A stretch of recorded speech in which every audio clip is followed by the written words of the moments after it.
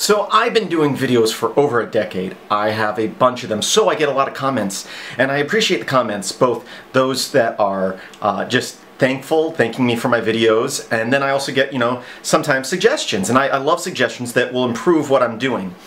Lots of times, and I've complained about this in the past, where people will write these comments that don't apply to the video in some sense. So like, I'll do a video on how to do something in GIMP, and someone in the comment will be like, you should use Inkscape for that. Except for the videos on using GIMP. It's how to do it in GIMP. If I wanted to do a video on Inkscape, I'm not saying that you're wrong for using Inkscape, but I'm doing a video. It's like me doing a video on how to do something in Linux and someone coming along and going, you should do that in Windows. No, the video is on this topic. It's not on something else. But I just did a video, and the comments that I've gotten on it in the first day are ridiculous. I don't want to sound mean, but so I've been doing videos on the date command. Okay, so that's number one. So if someone comes along and says you shouldn't use the date command or you can use this other command, that doesn't make sense because the video is on using the date command. That's what this whole little series is on. But I posted the video in a Facebook group, and right away I got 3 comments, all suggesting the same thing, things that work but are not solving the problem brought up in the video. It's like they didn't watch the video at all, that they just looked at the code and said, I can do better, when they didn't know what they were supposed to be doing. So let's have a look at this. So the video is called, Will I Work on Christmas? And when I posted it on Facebook, my comment was, date command calculations to figure out which dates Christmas falls on. And the very first comment is, you mean days, not dates. So my first thought is, did I say something grammatically wrong in the video? Then I realized he was talking about my comment on YouTube, or on Facebook, the post.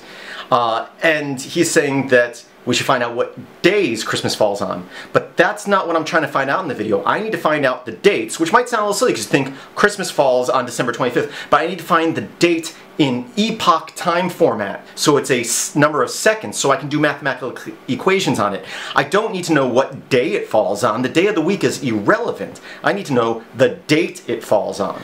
Next comment says, why overcomplicate this? We can do this using calc command and some simple grep and op. And then he goes ahead and posts his code, which is better than a screenshot, but that's what Pastebin and other websites are for. You really should be posting code in a comment. But his code, although it works, does not solve our problem. His code is figuring out, does this fall on a weekend or a weekday, which is not the goal of the video. I need to find out whether it falls on a shift. It could be a weekend or a weekday. It doesn't matter whether it falls on a Saturday or Sunday. And I think this is where people are getting confused. They didn't watch the video. They didn't see that this topic is on shift work, 24 hours shift work that goes 24 on, 48 off. Talked about that in the video. Doesn't matter whether it's a weekend or a weekday. So although his code works, one, I don't think it's any more complicated than my code, but it doesn't solve the problem that was brought up in the video. So this code has nothing to do with the topic of the video.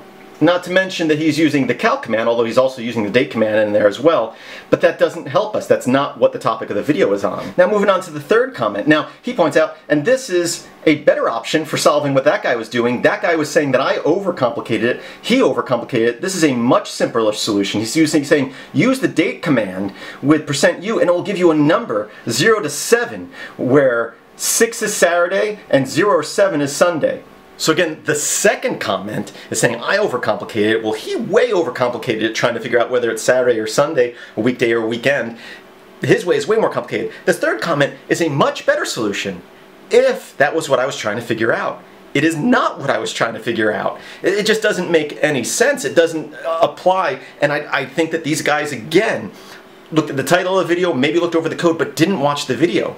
Because they're all assuming that I'm trying to figure out whether it's a weekday or a weekend to see whether I work. It doesn't matter when you're working a 24-hour, 48 shift, it doesn't matter, because I will work Saturday. I will work every third Saturday, every third Sunday, every day I work 3 weeks from that date, I'm going to be working that same day. So it doesn't matter the day of the week. And all these people are suggesting figuring out what day of the week it is so you can figure out whether it's a weekend or a weekday, and that was not the topic of the video. And although I appreciate comments, I would also appreciate people watching the videos before commenting, because if they watched the video at all, they would have clearly seen that what they're typing does not help. I'm not trying to figure out the day of the week. I'm just pointing this out because I get comments like this a lot. And again, I appreciate comments, and if someone showed me a way to simplify or shorten or be more efficient with my code, that's great. But to post code, tell me that I'm overcomplicating things, and then show a solution that has nothing to do with the topic of the video is a little silly, especially when you've overcomplicated it, as in that second comment. But I thank you guys for watching. Feel free to comment below, and I hope that this helps people just think through the process of writing comments and think before you type, because there are people out there who are helpful and will type helpful comments, and then there's people who are clearly just trying to spout off and sound like they're superior to the person making the video or posting the comment. And you know what? That's a little bit of pridefulness. And I'm not saying that I'm better than these people, because their codes work. And at the end of the day, does your code work? But their code is not working for the problem at hand.